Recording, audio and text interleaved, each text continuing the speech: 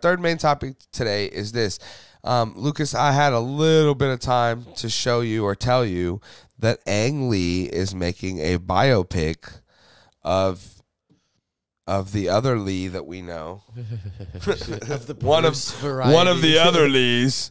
The legendary Bruce Lee, of course, right? The greatest mixed martial artists of all. I don't know. I'm just saying. But anyways, and yeah, you see how this article pulled up here by the Hollywood Reporter, and there's his son right there, and you can see Ang Lee tapped son Mason Lee to star as Bruce Lee in biopic. Too many Lees in the title. That's what I would say. Ang Lee tapped son Mason, right? To be star Bruce Lee, right? But whatever. We love you, Hollywood Reporter. But yeah, Mason Lee looks like a shrunk down face version of his dad. I don't want to say anything bad about him. It's not that he's like weird looking or anything, but he's weird looking. He looks a lot like Bruce Lee, I will say. Yeah, like someone like photoshopped Bruce's face onto it. But shrunk it. But anyways, let me read a little bit of this article here. Director Ang Lee, who I love. Ang Lee, guys, if you don't remember, did the 2003 Hulk movie, which is still like probably one of my favorite comic book movies of all time. He also did the Aviator, right? And just so much stuff. He's Ang Lee. Life of Pi. Life of Pi, yeah, great one. Director Ang Lee, or Ong Lee, as some people like to say, the Oscar-winning filmmaker behind Life of Pi, Crouching Tiger, Hidden Dragon, has tapped his son, Mason Lee, to play revered martial artist, actor, and filmmaker Bruce Lee in the upcoming action pick for Sony's 3000 Pictures. Dan Futerman is penning the script for Bruce Lee, a martial arts pick about the Chinese-American actor, best known for his movies like Fist of Fury, Enter the Dragon. Ang Lee will direct the drama. Mason Lee appeared in The Hangover Part 2 as Teddy, which I don't quite remember, the teenager that led the characters to try to rescue as they struggle to piece together what happened during the Crazy Night in Bangkok. We don't need to read all that. He also appeared in his father's 2016 drama, Billy Lynn's Long Halftime Walk, which again, never even heard of. And most recently starred in Taiwanese comedy Stand By Me.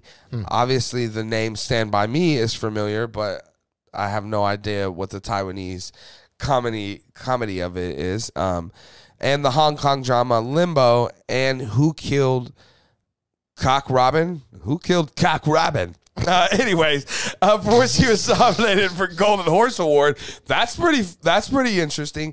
For Best Supporting Actor. Okay, so I was under the impression that this was Bruce Lee's son. This is Ang Lee's son. Yes. This is Ang Lee's son. Yes. He does kind of look like Bruce for not being his son. That's for sure. Yes.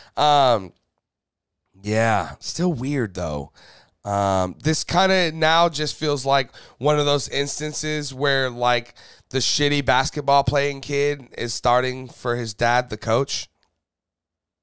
I mean, hopefully it's not one of those situations. I mean, we did just read a little bit of an article of this article that says that, you know, he just did win a golden horse and this and that. So, I mean, look, I could care less. The only thing I would say about this whole thing is love Ong Lee.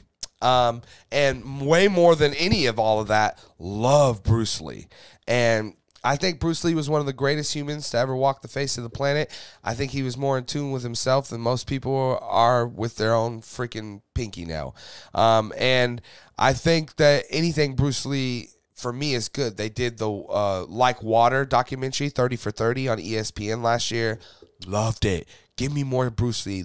I will eat that shit up. That dude was like Bob Marley with Kung Fu, man. I mean, yes. So anything more Bruce Lee, I'll take. So happy that this is happening. Happy that Ong Lee's doing it.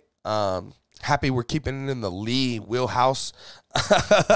but yeah, this is interesting. A little bit of an interesting decision to cast his own son, obviously, to play Bruce. But hey, maybe he was the best guy for the job, and we'll see as we go moving forward if that's the case or not. But Lucas, you're hearing this information. What are your thoughts on Ang Lee casting his son to play Bruce in this biopic? I don't want to immediately call nepotism because I have seen Hangover 2. Don't remember. I mean, like, as you were reading that, I remember the character vaguely, right, but nothing that stood out. I can't say I've seen Mason Lee in anything else. I mean, I'm willing to give him a chance. Like, I think the fact alone that Ang Lee is directing it, about Bruce Lee, I'm gonna stop. You're making me laugh. But I don't know. I think it's got a potential to be great, man. And I'm really I think this will be awesome. Bruce Lee. It's about time, right, that we get a Bruce Lee biopic, man.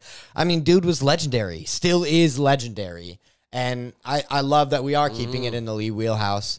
And for all that being said, I'm ready to give Mason Lee the chance to take that on. Yeah, and I'm not a big biopic fan. I can't. I don't want to say I can't stand them, but for the most part, it's like again, and then I'll finally give it a shot, and I'll be like, okay, that was like the last 54 of them that I've seen.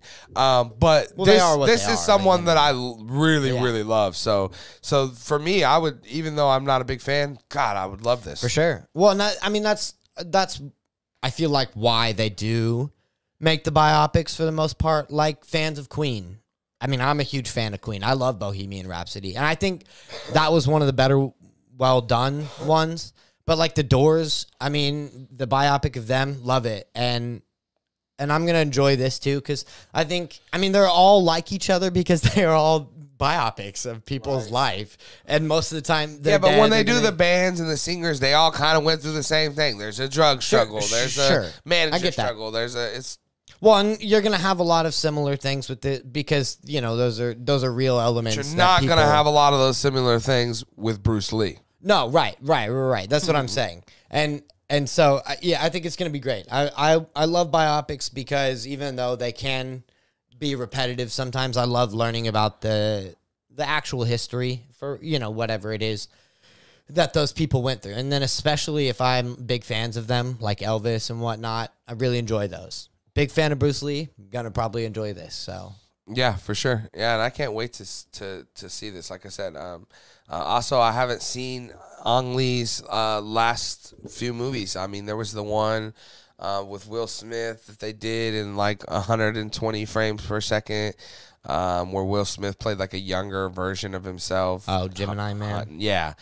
And I tell you what, in a year that I went out to see like every movie that ever came out that year, I just didn't go out and see Gemini Man. And again, I love Ang Lee. I also love Will Smith before and specifically more after the slap. God, was that 2019 that came out? Yeah, that was the year that I went. Holy crap. Me and my wife went every, 4 times a week to the theater. So, and yeah, we just avoided it. It just looked, it just didn't look. No, it just looked so cookie cutter. It's too over polished for me, But that being said, again, I love Ang Lee. I love Bruce Lee even more. So super exciting stuff. Guys, you're hearing this. What are your thoughts on Ang Lee casting his son to play Bruce Lee in this biopic? Definitely let us know your thoughts down in the comment section below.